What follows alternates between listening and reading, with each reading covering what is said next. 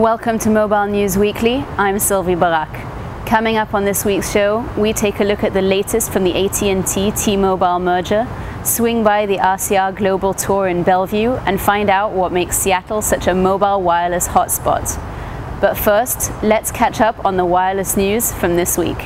Google's Chief Legal Officer David Drummond has launched a scathing attack on rivals he claims are using patents to attack the firm. In a blog post, Drummond said Android was in the firing line of a hostile, organized campaign by Microsoft, Oracle, Apple, and other companies.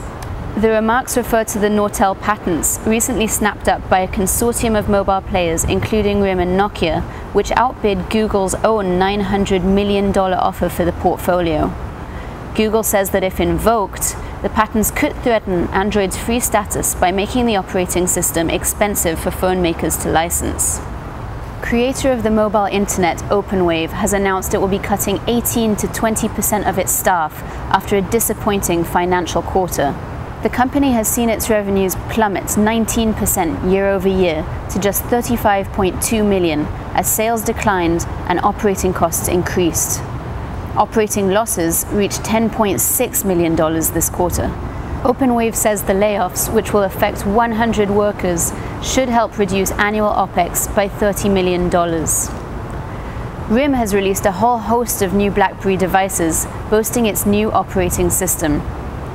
The firm officially launched the Bold 9900 and 9930, said to be the thinnest BlackBerry smartphones ever, and the first to sport both a keyboard and touchscreen, with added support for NFC.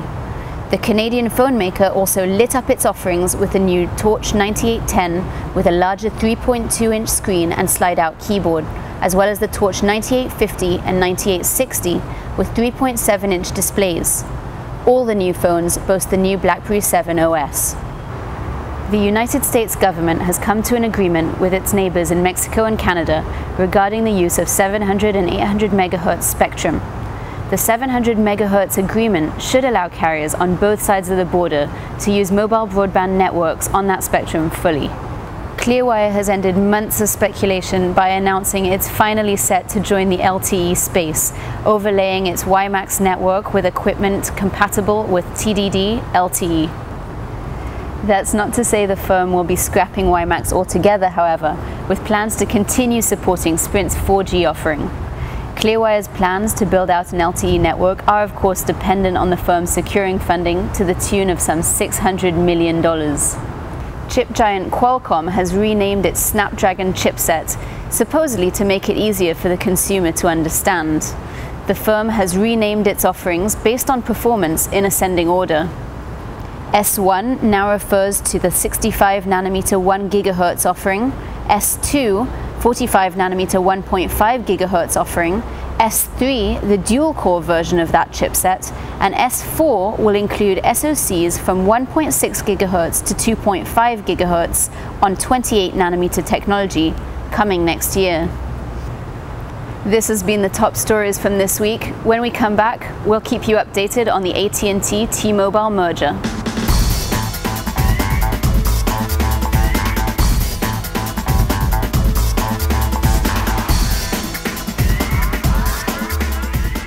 AT&T shocked the mobile industry when it announced plans to acquire T-Mobile back in March. Dan Meyer has been following the story closely and has more. AT&T's announcement earlier this year that it wanted to acquire T-Mobile USA for $39 billion rocked the mobile space and has been the center of conversation ever since. The deal would combine the industry's number 2 and number 4 domestic operators into a new number 1 super carrier with size and scope vastly superior to its rivals.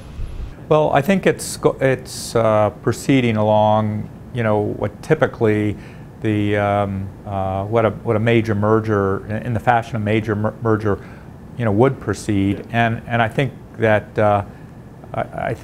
AT&T set the tone early because it rolled out the proposed deal with all the savvy and sophistication of a political campaign. However, since the deal was announced, opposition to the acquisition has begun to ferment. Many claim that the deal will reduce competition in the mobile space and be bad for consumers. I think we will never rest until the transaction's blocked. Yeah. And I think we do feel good and gratified that so many different consumer groups and public interest groups, businesses, individual consumers are agreeing with some of the points that we make. But it's much bigger than just Sprint. It really is an multi-industry battle, multi-sector battle. As one of the more vocal opponents to the acquisition, Sprint Nextel believes that approval of the deal, regardless of conditions, would be to the detriment to the entire mobile space and consumers. We're 83 days into the proceedings since the FCC issued the public notice, and there have been about 188,000 comments filed with the Commission, which is 40,000 more than were filed in Comcast, NBC over the course of a year-long proceeding. The comments are overwhelmingly opposed to the merger, and they're citing any number of concerns. Higher prices, reduced competition, reduced innovation, higher unemployment, reduced investment. On issue after issue, we think they're right. Supporters, on the other hand, note that the combination is necessary to provide sufficient spectrum resources needed to meet the increasing demand for mobile broadband services. AT&T has done a very effective job in kind of creating and sustaining a narrative that this is a good deal because it furthers at least some of the FCC's objectives: universal broadband, getting more service more service out to rural areas. AT&T had said it hoped to have a ruling on the deal by the end of the year. RCR Wireless News traveled to Washington, D.C. to get a read on how the process was progressing. Jeff Silva, longtime Washington observer and current senior policy director at Medley Global Advisors, noted that while recent opposition to the proposed deal has grown louder, the deal still appears to be leaning towards approval, perhaps sometime early next year. AT&T, in a perfect world, I think would like to get the deal cleared this year, rather next year, and I think it made the case that it would be good for the administration. I would be surprised if the deal is so big, complex, politically sensitive. I'd be surprised, it's possible, but I'd be surprised if it can be completed in this calendar year. I think it's going to probably, the review will bleed into early 2012. The various government agencies involved with overseeing this acquisition have remained quiet on which way they might be leaning, leaving sufficient room for industry observers to attempt to read the dried tea leaves. This is Dan Meyer, RCR Wireless News. We'll continue bringing you updates from this industry-shaking events over the coming weeks. When we come back, we'll take a look at what makes Seattle such a buzzing mobile scene.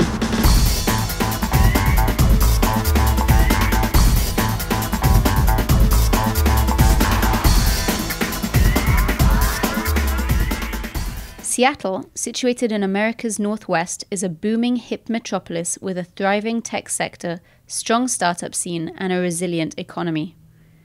Tech titans T-Mobile, Amazon, Microsoft, and HTC have all made Seattle their U.S. home. AT&T and Verizon also boast significant operations in the area. Seattle has long history with wireless, going back to the days of McCraw Cellular, but with venture capital springing up all over the city and startups booming, even modern-day monsters like Google and Facebook have appeared on the scene. So beyond the capital side of it, it's also a great environment because you've got a pretty good talent pool here that hasn't yet been completely dominated by a few big companies like down in the Bay Area, where it's pretty hard as a startup sometimes to compete from a hiring point of view with the Twitters and Facebooks and Googles and Apples and so forth of the world. But you have the Microsofts, the Amazons, the Facebooks. We do, and of course now you're seeing Facebook open here. There's multiple locations of Google that have opened here, so they're starting to see the same thing, but they don't have quite as much sway. And I think there's more of a flow in and out of the Microsofts and Amazons with respect to startups. There are people who do startups for a while and then go back to Microsoft or go to Amazon. And there are people at those larger companies that decide they want to try something else. According to the city's Office of Economic Development, Seattle's ICT sector includes more than 850 companies, 1,800 jobs, and contributes over $3.5 billion to the city's economy. What attracted me was the startup business group. that Microsoft had just recently created. So I came to campus and I met with a number of the senior folks who have a really great combination of experience of both working, inside Microsoft, inside a large organization that has lots of assets and a tremendous, roadmap, as well as working outside the company and understanding, more of the consumer viewpoint. And those combinations really convinced me that this was a great place to be. Software developers, engineers, programmers, analysts, and graphic designers have all converged on the city, giving Seattle the second highest concentration of programmers and engineers in the US and the third highest in the nation for all ICT occupations. Intel even recently singled out Seattle as the most unwired city in America, saying it was the easiest place in which to find wireless internet connections. Yeah, so obviously, Microsoft started in the Puget Sound area, and so that has really created a center of gravity for technology here in Washington. The mobile sort of aspect of that technology space, I can personally trace back to the Macaw cellular days, right, where Macaw they started a network operator. They had a terrific reputation. I have a lot of friends who used to work for Macaw, and they speak very fondly of those days. But really coming out of that genesis and into the AT&T era, and then into on to Singular, there's been a real heavy investment in cellular technology here in the Puget Sound area. Some of Seattle's greatest advantages in terms of tech talent lie in the city's proximity to good universities, access to multiple venture capital companies, a large base of existing software companies, and cutting-edge infrastructure, which fosters innovation while being less intense than New York or Silicon Valley. Actually, I came to the US and thought I was going to be in the Bay Area because that's where all the startups are. And I had a bunch of interviews down there, and I came up here for a weekend to visit a friend that worked at Amazon. And I knew one company up here. And I never went back to the Bay Area. I just liked it so much in Seattle. It's a slightly smaller town. It was a little bit less hectic than the Bay Area was in '98. In '98 in the Bay Area, you couldn't get a house, you couldn't get a car. It was sort of very crazy. And Seattle, I walked into this company. The only person I knew there was the CEO, and he basically said, "Well, we'll get you we'll rent you a car for the first month, and you're not going back to the Bay Area." So I stayed here. So I think I'd rather be here than the Bay Area in terms of the talent competition. I talk to people in the Bay Area that have developer slots unfilled for 6 months, and we just put out some ads for new positions, and we have 30, 40 good applicants. So I think it's not too bad here by comparison. There's a reason those big companies have moved up here. For me, it's more about the startup culture building, and I can sense it. I wasn't totally sure coming here what it was all about. I knew it was a good tech city because of Amazon, because of Microsoft. But actually coming here and seeing the community working in this building with 20 other startups, and getting to know other startups all across the city. There's more than just this building happening. It's all over. While the tech talent raves about the quality of life in Seattle for the most part, there are some downsides to the city's charms, namely the high cost of living, terrible traffic, and the weather. It's a good mix. We try to sneak out for happy hours and probably come back after happy hours sometime and stay here till 2 or 3. It's just a matter of, when we're shipping, we're here all night. Other times we try to get out and play. The weather's been nice the last couple months, so getting out and hiking, exploring Seattle's outdoors for me, because I just moved here, has been a lot of fun. Well, the rain and the weather is the worst. I'm a golfer, and so I'm just trying to find time to play golf in the winter, and it's pretty brutal. The best part, I think it's a livable, easy city, and there's good skiing. You can go out on the lake in the summer. There's a lot of positive to sort of the outdoors here. But yeah, the weather sucks. But while the weather may put a damper on Seattle's shine, its tech stars seem to have internalized the mantra, no rain, no gain.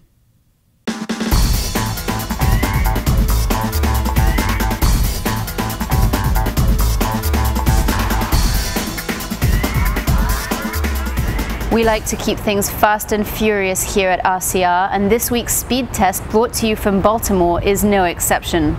RCR's Dan Meyer has more. This is Dan Meyer with RCR Wireless News. We are here on the streets of Baltimore in Camden Yards, home of both the Orioles as well as Sprint Nextel's WiMAX network, as well as Verizon Wireless's LTE network. And we figured while we were in town, we would do a little speed testing to see what consumers on the streets here in Baltimore would expect to get speed-wise from their smartphones. First up to bat here is the Verizon Wireless Droid Charge, which runs on their LTE network. We are using the Ookla application to test the speeds here, and we'll see what we get here on the device. Now, for their services, Verizon does advertise download speeds of between 5 and 12 megabits per second. For consumers, we'll see how close we get to that on the downlink here.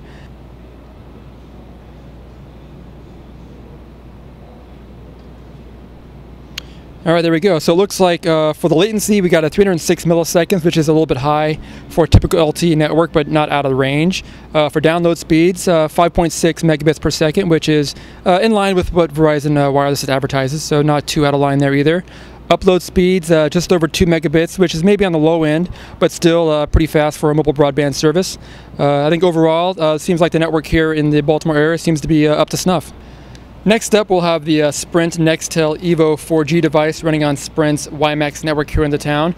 It should be noted, too, that the Baltimore market was the first market that Sprint Nextel launched its WiMAX service a couple of years ago. So theoretically, it should have the most robust coverage in the area. So we'll see what we get here. All right, well, you can see from the latency test there, 118 milliseconds, which is considerably faster than the Verizon Wireless LTE network, and very fast for pretty much any mobile broadband network. Download speed of just over 7.7 megabits per second, which is on the high side really for what Sprint advertises. They typically advertise between 3 and 6 megabits per second, so 7.7 is very fast. On the upload speed, just over 1.4 megabits, which is pretty much in line with what you get with the WiMAX network. I think Sprint Nextel in general kind of limits upload speeds to around 1.5 megabits, so it's hitting that pretty closely. So overall, it looked like the Sprint Nextel network here in town is very robust. All right, well, as we can see, both networks performed pretty well here in the Baltimore market. The Sprint network performed very well, I would say. The WiMAX network here is very robust, which I guess makes sense since this was one of the first markets where they launched service. Provide network speeds on the higher end of their advertised range and seem to really perform pretty well in the area. Verizon Wireless's LTE network also performed very well, maybe at the lower end of its advertised ratings, but still a very robust network. I think overall, consumers in the area should see pretty good mobile broadband speeds with their devices. Again, this is Dan Meyer with RCR Wireless News in Baltimore. When we return, we take you to Bellevue for the highlights from RCR's recent mobile broadband event.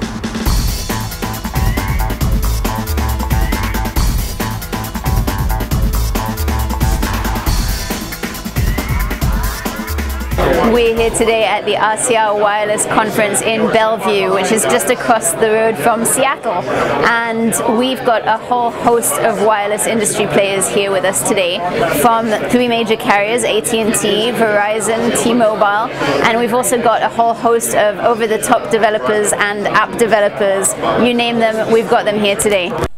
With 3 of America's top carriers taking the stage in Bellevue, current mobile broadband trends were top of the agenda, with topics ranging from build-out of 4G LTE networks to DAS to value-added services.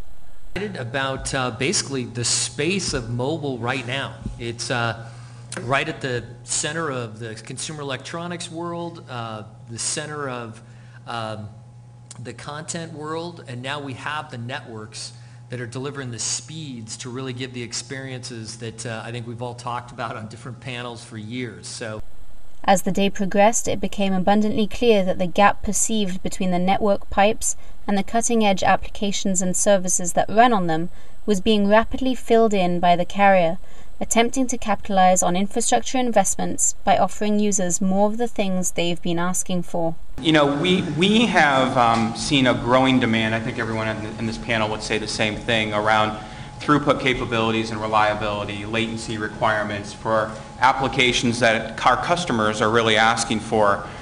They've been asking for it for several years. So when I think about innovative and next generation networks, for us it really comes down to that 4G LTE platform. Literally the best plan we've launched.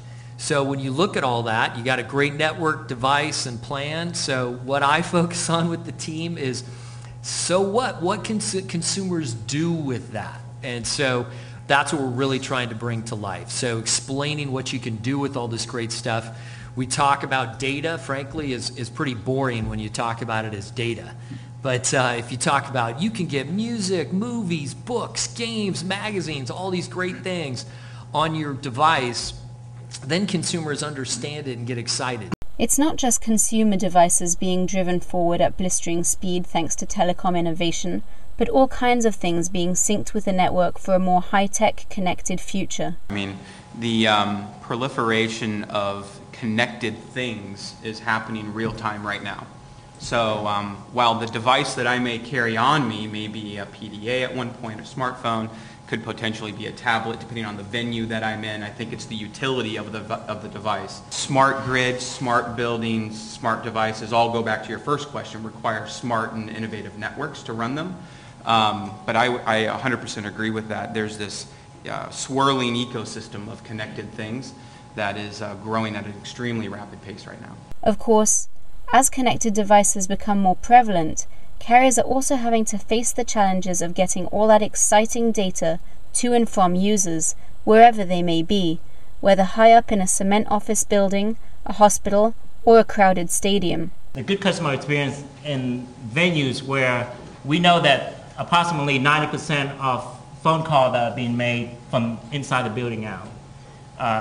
In regards to the high-cap venues, high-capacity venues like sport arenas, here at Crest Field and Safeco Field, same with Husky Stadium here in Seattle, how are we going to come up with a solution to provide our customer base with the customer experience that they normally should deserve to have? And laying down all that infrastructure is all well and good, as long as it's affordable and people truly want to use it to its fullest. We're really trying to light up the world of 4G and explain to consumers what's possible. And I think as a carrier, and Vern, I got to challenge you on, you're the only one here out of the box. I'm sorry, that was... I don't come from a carrier's background, so I get to look at the carrier assets, and it's like a candy store of potential. I think the development and the capabilities of LTE long-term are really sky's the limit. But again, I do think they... Part of discussions with the engineers, they said, whoa, people might use the network and all this. I go, let's just try it. Let's embrace yes. Let's give it a shot.